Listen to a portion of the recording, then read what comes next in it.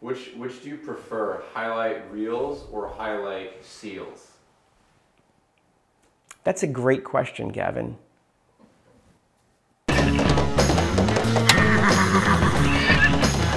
Today we're going to talk about a necessary evil, highlight reels. Now, what is a highlight reel, and when and why should you use it? A highlight reel is a reel that highlights your work, and whether it's the work that you've done as a production company or the work that you've done for one specific client. Now, the beauty and the curse of doing a highlight reel is you don't have to create any new footage. You're just highlighting things you already have.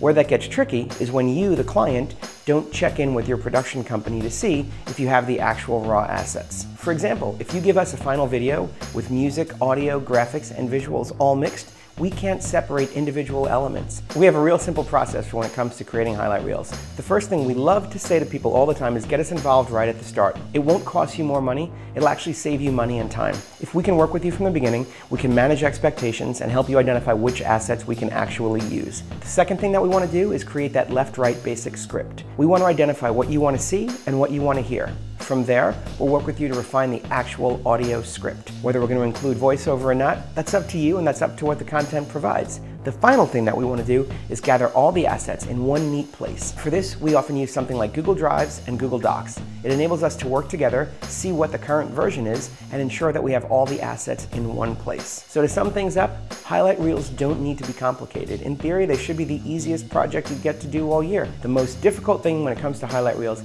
is actually getting the raw footage from those projects.